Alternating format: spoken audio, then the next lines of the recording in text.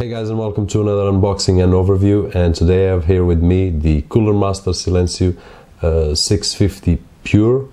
So there are a lot of reviews about the 650, and to be honest, I couldn't find much about the 650 Pure, and that's one of the reasons that I wanted to bring this video to you, so I could, as best as I can, share with you what I feel about this case. And I will also point some differences that I found on the two cases, the 650 original, or the 650, which that's the name, and the 650 Pure. One of the differences is the price. I could save around 50 euros from this case to the 650, and not only that, the features that the 650 brought in, some of them didn't make a difference for me, so this was a better deal. I reviewed a few weeks ago the little brother of this case, which is the Silencio 352, which was for my kid, and today I'm really happy to be unboxing this one, which will be used on my video editing PC, and I already reviewed most of the components, and after this video I will build all the system and give you an overview of the whole system setup, and after that I will share with you some more videos about test noise and performance tests and benchmarks and so on. But not diverging about the case, let's open it up and see what's inside this case. Before I open it up, one of the differences between this one and the 650 is the box itself. So this will be, I've already mentioned the price, which is different, and the case is one of the reasons that the price is lower.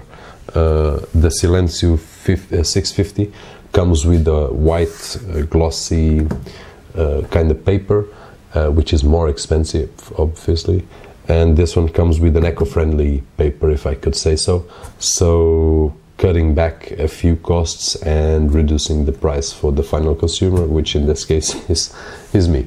Okay, so let's open the box and see what we'll have in here. So what I'm going to expect from this box is especially silence. All the components that I chose are to be, well, at least I'm expecting so, to be silent.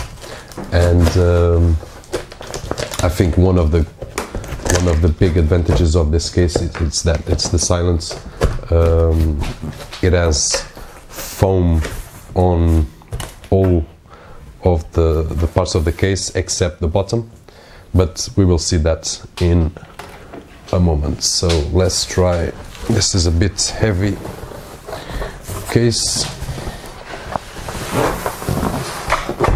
Okay, so first I think I ran out of the scene. Here I am. Didn't run out, just moving this parts and putting aside. So this is the first difference. Box itself. So it comes with hard foam, well packed, no problems whatsoever. This came on the mail, and well, at least seems to be well protected with this hard foam, which in Portugal, by the way, we call it esferovite. If you cannot pronounce it, no problem. Okay, Silencio 650 Pure comes with a installation guide. It's supposed to be a quick user guide, or at least I think it is. And I'm gonna put it aside. Not gonna need that for now. And let's try to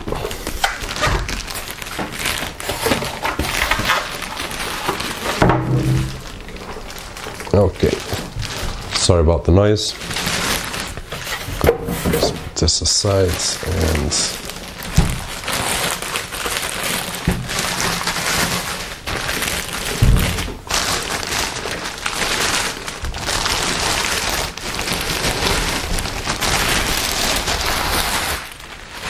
okay, plastic aside, let's go and put it somewhere here where you can see it better. And the first look, looking at it, looks really stylish.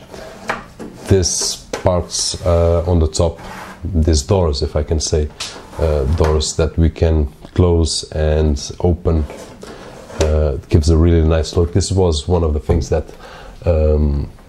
made me purchase this case. The other case that I was looking for was the Fractal Design R4, and it is a great case for what I've read. But one of the things that I like is to have my connections on top, and overall this case had everything that I wanted. And what I'm expecting is the part of the silence, which is that what I'm going to test furthermore when I have the system built. Okay, try to keep myself shut and go through the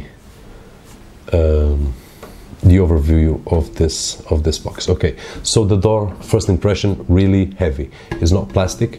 The 352 that I reviewed for my kid was a plastic case. This one is not, metal, with foam inside, and I expect to put this door opening the other way.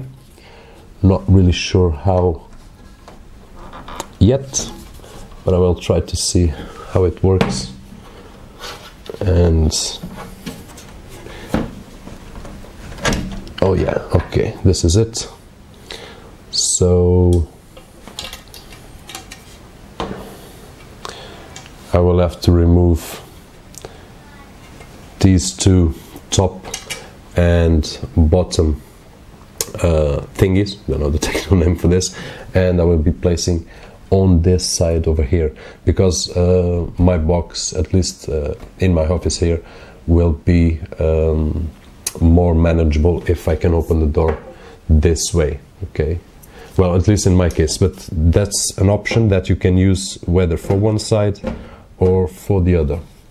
So let's put this back in. Okay, here's a swap. So the door, really heavy, I like it. Reminds me of my old case, the Cooler Master Cosmos 1000, which was a great case, and it is a great case. I still have it with me. In the inside, so we will find 1, 2, 3 bays, 5.5¼ inch bays. Here relies another difference from the 650 original version, which had hot swap bay for 3.5 and 2.5 hard drives, and that's one of the features that for me I wouldn't use it, or at least it doesn't, it's not a deal breaker for me. All the discs that I have inside the box, all the network discs that I have, USB discs, are on their place. Everything is managed. This one makes no difference for me. So this is the third difference: price, box, and the hot swappable bay. And in here we're supposed to have the fans. Let's see how they come off. Okay, a big grill with a dust filter, as usual in this kind of cases. Dust filter for helping not let the dust get in the case. And then we have two 120 supposedly silent fans, but we have space for 140.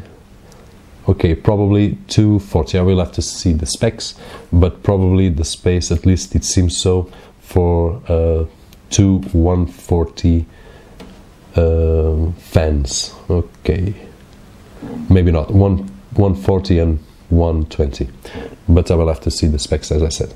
And let's move on to another part of the box.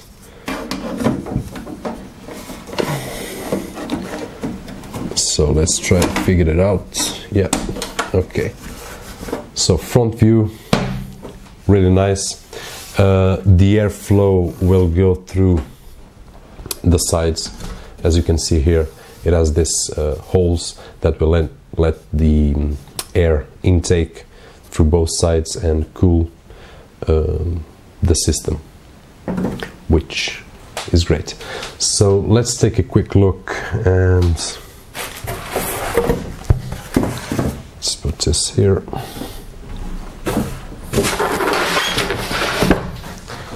Let's take a quick look at the top of the case. One of the features that I really like about this case, and let me put it in a better position. Okay, sorry about that, I don't have much space in my office, so I have to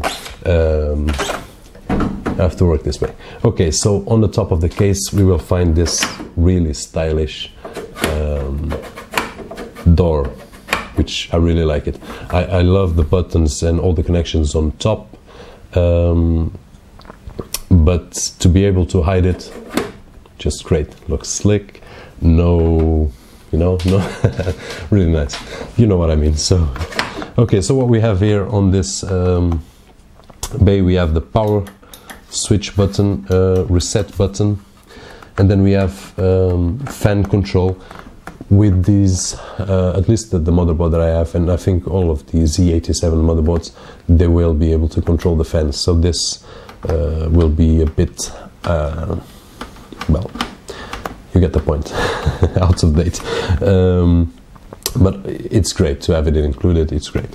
And then we have an SD card, 2 USB 3 ports, 2 USB 2 ports, audio jack for your headphones or any audio device that you want to plug in, and microphone in. And then we have a button here which is on and off for the fans. Here relies another difference from this case to the 650, and the difference is the 650 has a PCB that we will see, well, we're not going to see inside, but it has a PCB that allows you to have dual boot, so you can have one boot disk for Windows, let's say, and another boot disk for Linux, or if you're building an Macintosh, for example, you could have one disk boot Windows and one disk boot your Macintosh machine. In this case, the 650 Pure doesn't have that option, and to be honest, I didn't need it. I just use on my video editing machine, I just use Windows. I have my Mac for the software that I need Mac for it, as example Motion 5, Apple Motion 5, and that's it. So for me, it makes no sense. If that's a deal breaker for you, go with the 650 instead of the 650 Pure. So, okay, let's close this one. On the top we will find another great feature about this box. If you want to keep it really silent, just, and at least on the spec sheet it looks that way, close it up, and for sure it will help improve the sound not getting out of the case. If you need more air, you can leave it open, and the natural air movement will bring hot air out of the box. If you think that's not enough, just plug in a up to 140 fan, and you will have exhaust hot air from your build. So really nice as well. I'm thinking of leaving mine closed most of the time. Probably in the summer we'll open a little bit just to let it breathe. And let's take it. Okay, I need to rearrange my, and let's take a look at the back. Okay, so at the back we will find, as usual, outtake fan with fan included, 120 millimeters fan, and in here that's all we can put. There's no room for 140 fan. We also have IO or a hole for the I/O shield from the motherboard, and then we have 1, 2, 3, 4, 5, 6, 7 PCI slots available to use. We also have, as usual, space for the power supply, and we have these 2 holes for water cooling, which doesn't make much sense, but hey, that's my opinion. It's there, it's available. If you are going to use this system, just go ahead, it's ready, and it feels nice. This rubber grommets feel really nice. So let's go forward and let's try to open this.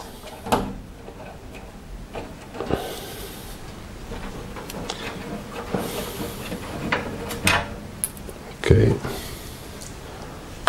try not to lose the thumb screws. Okay, so as you can see, covered with foam. This is the left panel, covered with foam, sound dampening foam, really nice to see. On the little brother 352 that I reviewed a few weeks earlier, it had the same type of foam, a little less thicker than this one. This one is about half centimeter thick, this foam, so really nice. And the metal is brushed aluminium. One thing is, it's not fingerproof metal, so be ready to have your fingers all around. But that's a thing that doesn't matter, at least to me, because I'm not always touching the panels. And let's see the inside. Let's take this accessories, we'll see in a moment what we have there. Okay. So the last difference from the, let's put this more in frame, the last difference from the 650 original version is, and remember that button that I said it was on the top, so we could change the boot hard drive. It's here. The 650 Pure doesn't have the PCB that allow us to do that. If that's a deal breaker to you, once again, choose the 650 original version. If it's not, like me, you're gonna be fine with this one. So that's the last difference of the two cases. Let's take a quick look inside. So we have space for 1, 2, 3, yeah, 3 hard drives, 2 of them being able to take 3.5-inch discs or 2.5-inch discs. The bottom one that we put it in place only takes 3.5-inch drives. So well, it's a good option anyway. Usually systems have 1, 2 SSDs. If it's not your case, sorry about that, but in my case I only use 1 SSD for my boot drive, so I will be happy to use it on one of these, and then having another hard drive on the bottom. On the top we have a cage that it's removable. I will probably have to unscrew the cage. I will have to check that later on, but it's removable, so if you have a big graphic card, you will be fine. Just remove this. In my case, I'm going to use the GTX 760 from EVGA, and before I ordering the case and the the graphics card, I researched and saw the specifications. I'm not sure the width but I can see here, probably in a case. No, it doesn't say in a case. Doesn't say in the case, but well, you can check that, but I think it is the graphics card that I ordered, the AVGA 760 GTX. It has 24.5 centimeters, and the case as it is, it will take up to 26 centimeters, and without this will take 41 centimeters. Don't just trust in my word. I don't remember all the numbers right now, but just go to the Cooler Master website on the 650 Pure, and you'll see there the right dimensions, and then with the graphic card that you are trying to, or you are thinking about purchasing, you will see if it fits or not before you make the purchase. So in the top we have easy connection, no screws for 3, 5.25 inch base, and then we have all the cables, and these cables will be for all the connections on the front will be to control the fans, whether if you want to leave them off, if you want to reduce the speed, which will, it's nice if you don't have the Z87, or even if having the Z87 but you want to control it manually, it's just a matter of switching those on and control the fans over here. At least the fans of your case, which I'm expecting them to be silent. The ones that came with the Silencio 352 were very silent, even the ones included, so I expect not less from this one here. And to finish it up, let's go to the other side of the case, just taking the thumb screws, which are very tight. Okay, very tight.